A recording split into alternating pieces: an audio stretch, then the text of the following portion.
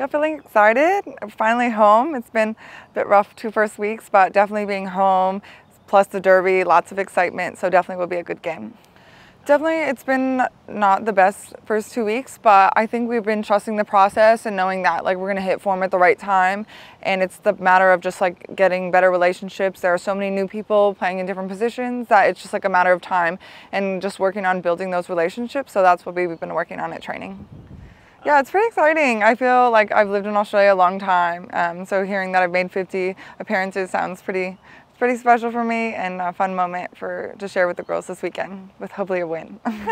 I do love Vegemite, and apparently I put too much on. They always tell me that I put way too much on the ratio, but I actually really like it. And I would say I've been here in April. It'll be almost 6 years, so it's actually crazy. But obviously I think like for maybe those that played double league with the different months, like how they used to be a lot shorter, so it's pretty exciting.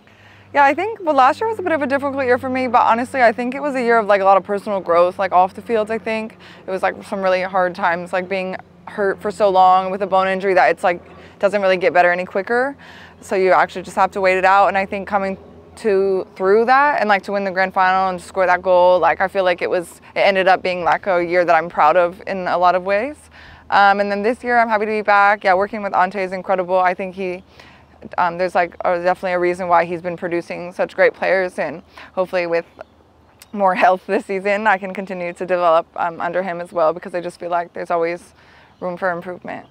Yeah, I absolutely love it. I love everything about Leichhardt. It feels like they're so close, and like I feel like we're able to like develop more connections with the fans and their signs. Like last year, like this group of girls had like all these signs for me every week, and it honestly was really special, especially when I was coming back from injury and you kind of feel like you're not like in the same fold. But like one of my first games back, they had like a few signs for me, and I just like made me feel, well, you know, still included, because sometimes you can feel a bit detached. So I feel like it's really great to get those like personal connections with fans and see the same people every week because they're just so close.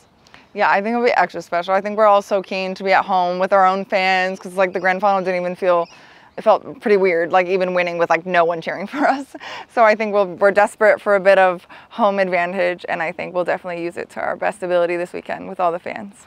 Yeah, I think it makes it a bit of a spicy round, having it first home game, but not only first home game, it's the Derby. So there's a lot of excitement going on, and obviously we want Sydney to still be sky blue, and like we've got a good history with that. So obviously that's something we want to maintain, and especially like 3 points are absolutely crucial this week and this point in the season. So definitely exciting on all counts.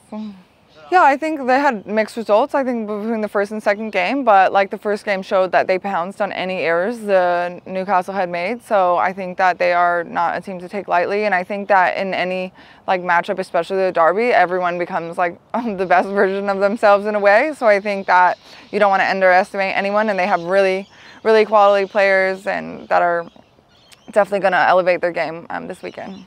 I think we need to just work on like retaining possession a bit better, and then like how we're using that possession to go forward and actually score some goals in attack, but also being just a bit tighter defensively, especially on those crucial moments like right before half. Conceding like honestly in the dying moments of the first halves in both games, I think definitely killed a bit momentum. When both games we were definitely like fully in, especially the first one and even the last game. So I think be ahead or maintain, you know, keeping it even before halftime will be definitely crucial. But in addition, just to taking our chances and backing ourselves a bit more, and just really attacking, because I feel like we've been lacking that a bit.